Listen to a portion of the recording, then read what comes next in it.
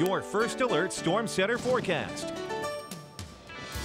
All right, as we take a look at a regional temperature map here, we got a cold front on off towards the west, and out ahead of it we got a nice southwesterly flow, and that's why temperatures haven't fallen off very fast tonight. We're still going to be out ahead of the cold front for the majority of the night. That's why temperatures are going to have a little bit of an issue falling on off, but once this cold front clears on through in the early morning hours, temperatures will fall off a few degrees back into the lower 30s and upper 30s in the lower elevations, and in the mountains we're going to see temperatures drop back off into the lower to middle 30s. But I think that's not going to happen until probably after 4 or 5 in the morning. Now, this cold front doesn't have any precipitation with it, pretty much no precipitation. Most of it's up to the north in southwestern Ontario. But what this cold front is going to do is it swings on by, it's going to kick up the winds a little bit. That's why we'll have breezy conditions at times as we head into your overnight hours tonight and for your first part of the day on Sunday. As we time it out here with Futurecast, you'll notice through the overnight hours, no rain to speak of other than a raindrop maybe in the mountains or a snowflake,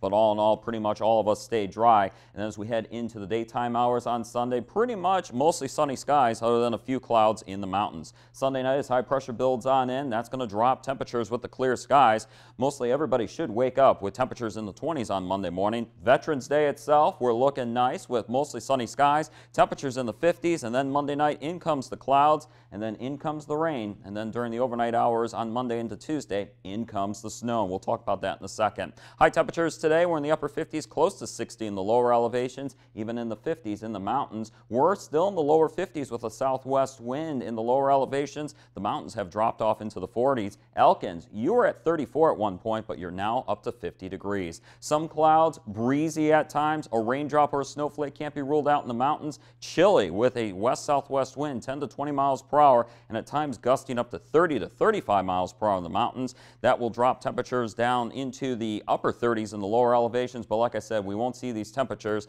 until close to sunrise on Sunday morning, and lower to middle 30s in the higher elevations. 51 for your Sunday, 40s in the mountains. Monday, 55 degrees, and then for Tuesday, we're looking at rain changing over to snow in the morning, and then a rain-snow mix on Tuesday afternoon. But Lindsay, it's going to be cold, 37 degrees. Right now I'm thinking an inch in the lowlands and a couple inches in the mountains, but as you can see, the middle of the week, it's going to be a cold one. Lindsay, back to you.